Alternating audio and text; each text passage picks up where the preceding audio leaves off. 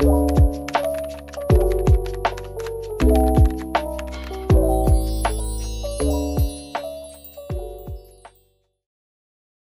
everyone, welcome back to my channel. In today's video, we're doing another notebook review that was kindly gifted to me by Scribble Dot. So if you've been eyeing their journals, here's an honest opinion and pen tests you'll need. Before we start, know that this review is not influenced by Scribble Dot. Alright, let's get into the review. Scribble Dot is a UK-based stationery brand. Their journals come in this beautiful black box with gold foil embossing of their logo. Opening the box, their journal is wrapped in a tissue paper. Inside, there is a thank you card that is sleek and beautifully printed out. Unboxing their journal already gives a nice impression, so now let's jump into the features. This is an E5 size journal that is sold for £14.95, which is equivalent to around $20.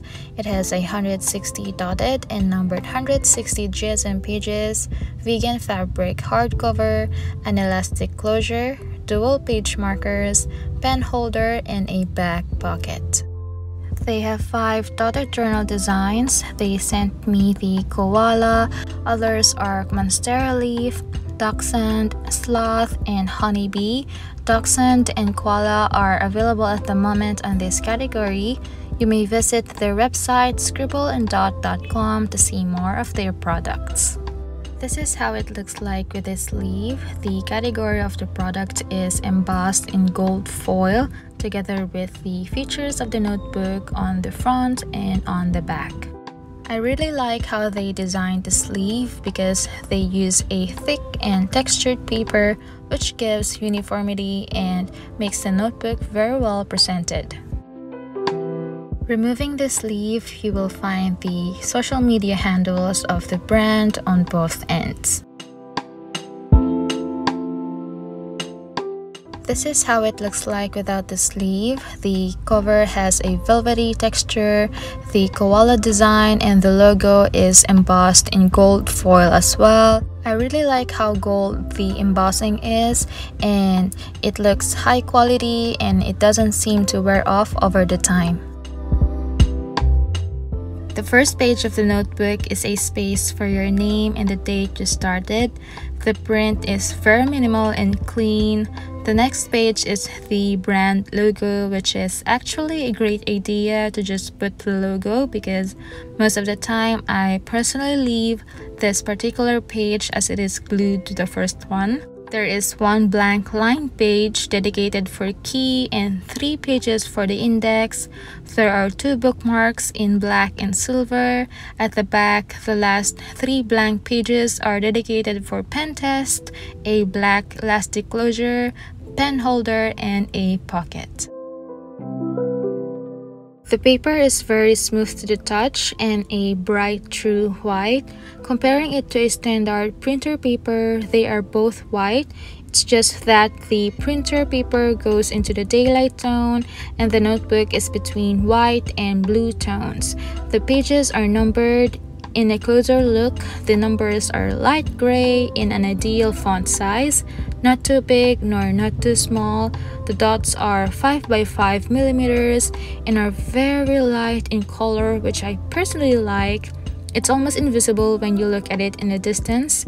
Here you can see how light the dots are comparing to my current journal. The notebook lays flat, which is convenient to write with and doesn't need training. Scribble Dot states that their notebooks are crafted for pens and markers with resistance to bleeding, so we'll test that out on the pen test pages at the back. I will also do a paint test to see if it's suitable for painting. All the supplies I'm using in this review are listed on the description box. I'll start with the pen test. First is with my fountain pen. I don't see any feathering on the paper, which is amazing. Then my go-to fine liners, the Sakura Pigma Micron in .003 nib. the thinnest that I have, and in 0.03.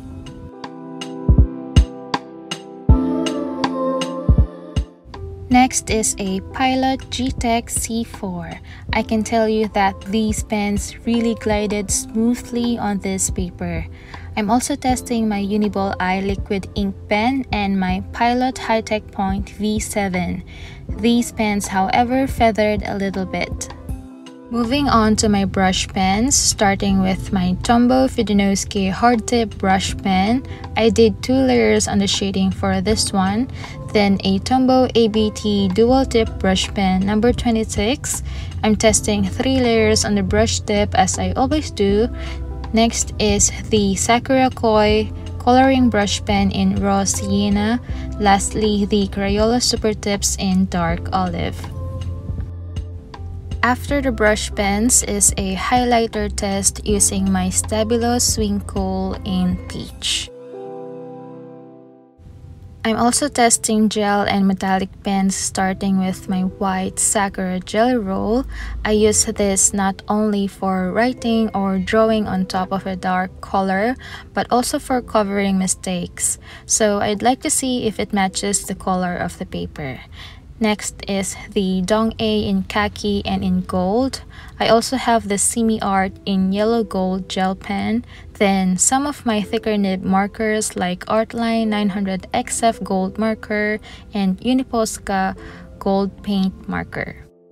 Finally, for the pen test are alcohol-based pens and markers, which are, of course, not recommended to use, but we'll still do the test to let you see that they are expected to bleed. I have the Touch 10 Dual Tip Sketch Marker, the Pilot Super Color, and Sharpie Permanent Marker. Next is the paint test. I'll be doing 3 tests for the paint.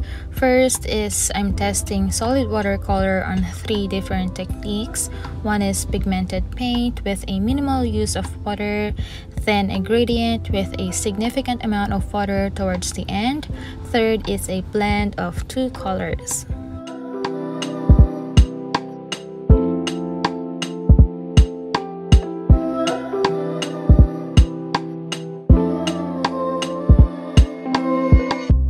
Second is gouache paint with 3 tests as well, starting with paint that is right out of the tube, a gradient, and also a blend of 2 colors, which I wasn't really able to blend well, so please excuse my gouache blending ability.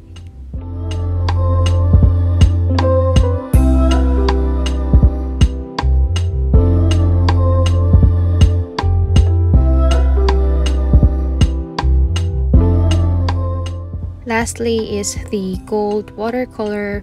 One is with less water and the second is more.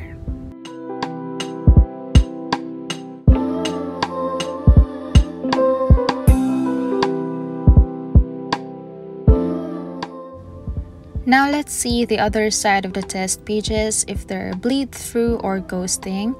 For the pens, the fountain pen and liquid ink pens had a touch of bleeding, so I'd recommend to use a dry ink rather than wet.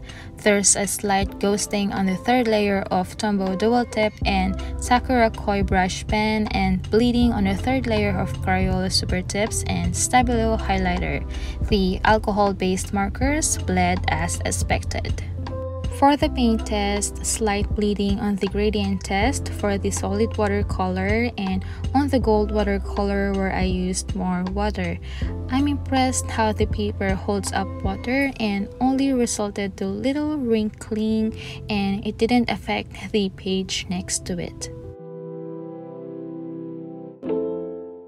Overall, this notebook is a nice option if you want to start bullet journaling. It's very elegant and is cheaper considering that it has a 160 GSM paper. I like how stylish, soft to the touch, yet strong the cover is. I also love their anticipation that they included features such as key, index, and pen test pages, which are very useful. The paper is really smooth. I love using my go-to pens with it. The paint test result is really impressive. Most of all, the light dots are my personal favorite feature of this notebook.